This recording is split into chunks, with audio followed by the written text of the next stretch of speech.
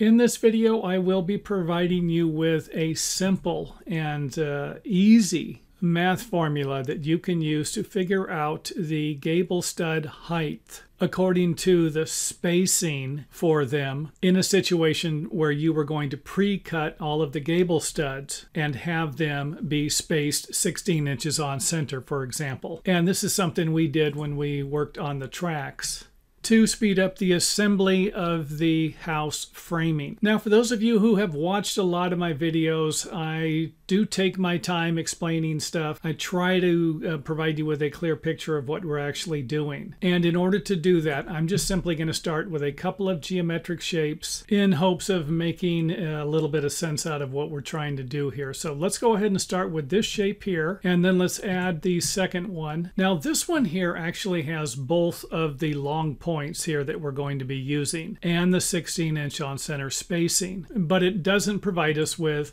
the height difference between all of the gable studs for this particular roof. So let's go ahead and use this rectangle to represent the difference in height between the gable studs, and it will also represent the difference in height of all of the rest of the gable studs. For example, if this measurement was 4 inches and this measurement here was 10 inches, then I would just simply add 4 inches on the long point side to determine the height of the next gable stud. So again, if this one was 10 inches, I'm going to add 4 inches to this one. That's going to give me 14 inches. And then I'm going to add 4 inches to the next one, which would give me an 18-inch gable stud. But we're going to need a math formula to figure out that difference, and we will get to that in a moment. I just want to make sure that everybody's on the same page here. And if you're not familiar with the home building or the house framing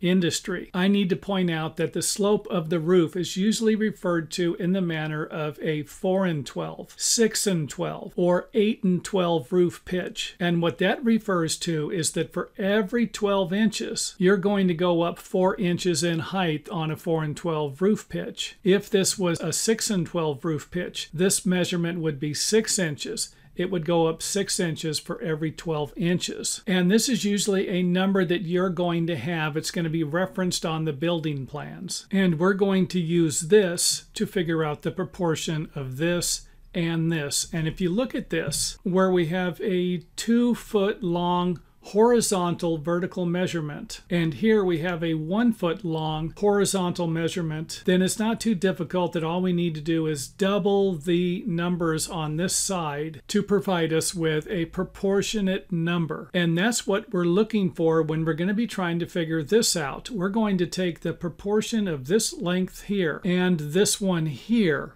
to figure out the differences in the height. So let's go ahead and break out our trusty calculator and get to it here. And as always, I simplified the process. I didn't want to get into cross-multiplying fractions, but there are other ways to do this. However, I think this is going to be the easiest. And in order to do it, all we need to do is multiply 16 times 4. Go ahead and do that.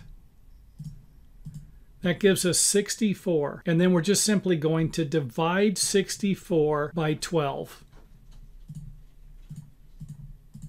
And there's our number. And all we need to do with this number here is add it to each one of the gable studs in increments or in sections to get the next gable stud that would be spaced 16 inches on center. Now, in the next section of the video, I am going to use the measurement 9.2 or 9 3/16. And for those of you who aren't familiar with this number, it's a number that divides into 8 foot with 5 spaces. And it's actually the reason why I'm making the video is because somebody else watched another one of my videos explaining the gable stud formula in a different way. And I will put a link here to that video. Recommend checking that out if you're interested in a easier method to deal with spacings like 16 inches on center or 24 inches on center, but not this number here. So let's go ahead and get started. 19 3/16 is basically 19.2, and we're going to do it the same way. I'm going to multiply 19.2 times 4 So I'm multiplying this number times the height, which in the math world would be cross-multiplying, by the way. And then I'm simply going to divide it by this number. Divide it by 12.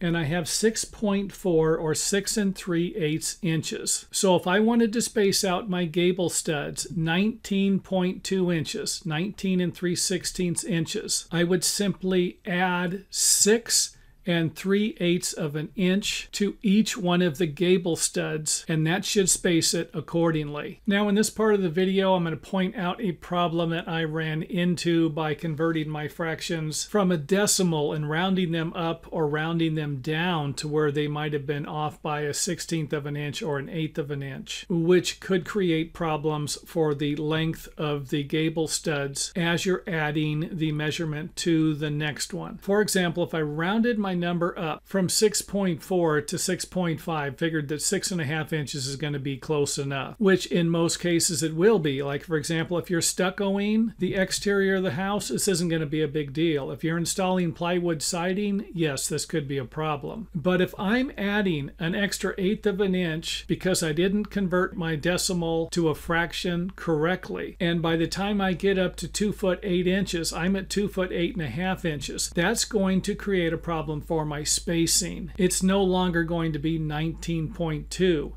It's going to be a little wider. And of course, the opposite would be if I rounded down from the decimal 6.4 to maybe 6 1/4, then the spacing is going to be smaller in between the studs, possibly 19 inches instead of 19.2 inches. So what I would suggest would be taking the decimal that you arrive at and using that number to add all of your gable stud measurements together to find the exact length needed for all of your individual gable studs, instead of using a fraction that could be inaccurate by just the tiniest amount. Now, if you think that there are no more problems you could run into, think again, because if you cut each one of your gable studs accurately and you followed everything so far in the video, except for the fact that your wall framing plates or your roof rafter isn't perfectly straight, has a crown in it, your plates have dips in them, or they're raised up because the concrete foundation wasn't poured perfectly, then this could also affect the spacing of your gable studs. So what would I suggest? If you're going to be doing a house that doesn't require the gable studs to be spaced exactly at 4 foot for plywood siding or 12 foot on center for other types of siding, 16 inches on center, then you might want to forget this whole formula thing and measure each one of the gable studs individually. And this is actually what I usually end up doing if I'm building a house that is not going to get stuccoed.